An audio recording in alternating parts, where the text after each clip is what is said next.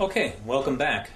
We've got a problem here that was sent to us through email, and that is we're asked to perform this integration, the integral of 1 over the quantity square root of 1 minus x squared dx. Now that looks pretty tough. I'm not sure how we would start with that, but we've got a recommendation here, and that is we're going to do a trigonometric substitution. So whenever we see something like the square root of a squared minus x squared, where a is a constant, could be 5, could be 1, could be pi, we're going to try this trigonometric substitution. And so we don't have anything here in the numerator except dx, and so some of our other techniques might not work as well. So step 1 in this process for this trigonometric substitution is to say x is going to equal a times the sine of t, where a is just a constant. In this case, I'm going to set it equal to 1 because that value is 1. So if this were something like 25, I might set a equal to 5 or something of that nature. Okay? So whatever that value is, I want to set a equal to the square root of that initial constant. So in this case, it's 1, and the square root of 1 is 1, so I'm going to use a equals 1. And if I have this, then I also need to compute dx, because dx is part of this equation as well. So if x is equal to 1 times sine of t, then dx is equal to 1 times the cosine of t times dt. And I'm going to need this term in the future. So let's carry this forward. Right now we've got the equation right over here, and that says that our original equation, when we perform this substitution, is 1 over the quantity square root of 1 minus sine squared of t times our dt term, which is cosine t dt. And so this is our new equation after we've performed this substitution.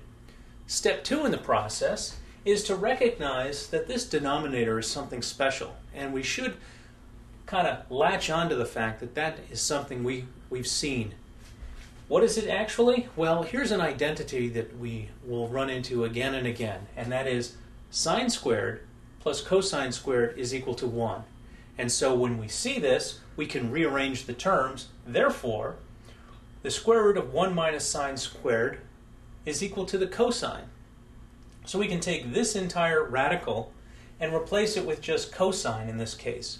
So we're going to perform that substitution, and here we have the substitution. We have cosine t dt in the numerator, and in the denominator we're just going to put in this substitution, cosine of t. Well, what do we find? We find that the two cosines cancel each other out, and we're just integrating dt.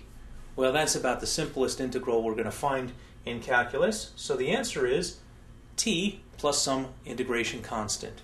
But we're not finished, because the answer wasn't supposed to be in terms of t, it's supposed to be in terms of x. So we have to undo our substitution. So step 3 in this process is right here. We need to substitute back in order to get x. Well, we said originally that x is equal to the sine of t. So what is t? T is equal to the arc sine of x. Now, don't be confused by the notation here. This exponent, minus 1, is not implying that this is 1 over sine. It's implying we're taking the arc sine of x. And you want to be careful on that because it can be a little confusing. If we go ahead and do this, we find that our integral of 1 over the square root of 1 minus x squared dx is actually equal to the inverse sine or arc sine of x plus some integration constant. So we can see that trigonometric substitution simplified our integration immensely and allowed us to proceed with something where we didn't have a lot of good ideas here other than this substitution. Some of our other techniques were probably not going to help us in this case. So I hope that helps, and if you have any other problems, please send them to midnighttutor.com.